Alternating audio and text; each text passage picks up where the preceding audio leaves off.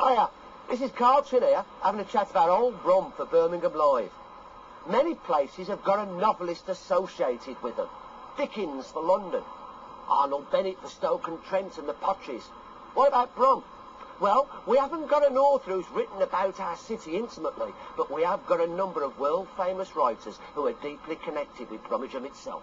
For example, there was Conan Doyle, the man who thrilled the nation to the exploits of Sherlock Holmes and who coined a new phrase, elementary, my dear Watson. Conan Doyle wasn't the only world-famous author associated with Birmingham. Did you know that Rip Van Winkle, that tale of a man who fell asleep and came back to consciousness years later, well, that tale was actually written in Birmingham by Washington Irving when he was visiting his family, the Van Warts, who had an house in Ockley. But Birmingham has got one of its own sons, who is a celebrated and well-known author. The man is J.R.R. Tolkien. He was born in 1892 in South Africa, the son of a Brummie mum and dad. When he was 3, his mother came home to see her parents, and while she was back in Birmingham, his dad sadly died. There was no point in the family going back to South Africa, and so the Tolkiens grew up here in the village of Sarehole, really more of an hamlet in Hall Green.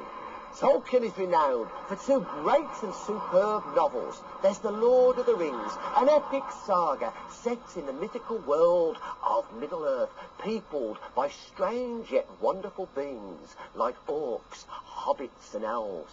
And then there's The Hobbit, a smaller book, yet it's the best-selling work of fiction in the 20th century. And both books are filled with resonances of the Birmingham in which Tolkien grew up, and particularly of the village of Sarehole. No more is this more clear than in references to Sarehole Mill itself. To the end of his days, Bilbo could never remember how he found himself outside, without an hat, a walking stick, or any money, or anything that he usually took with him when he went out, leaving his second breakfast half unfinished and quite unwashed up, pushing his keys into Gandalf's hands, and running as fast as his furry feet could take him, past the great mill, across the water, and then on for a mile or more. Sarehole Mill was powered by 2 pools, one of which was next to the building itself. The other was further away, more isolated and secluded.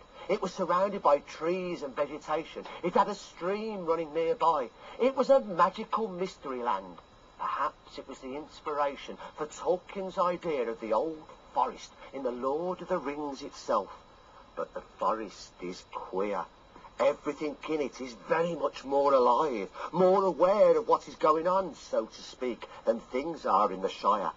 And the trees do not like strangers. They watch you.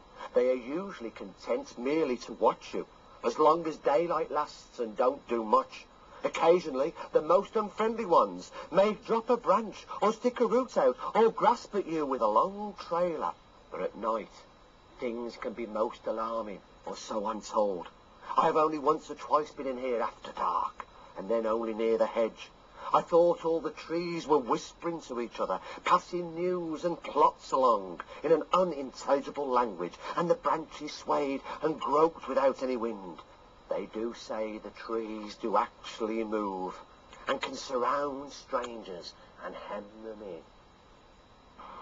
The Tolkiens lived in a number of parts of Birmingham, moving from Sarehole to Moseley and King's Heath, ending up in Stirling Road, Edgbaston, close to Perrott's Folly and the Tower of the Waterworks Company behind it. Were these the ideas behind the 2 towers in The Lord of the Rings? Carl Chinn, for Birmingham Live.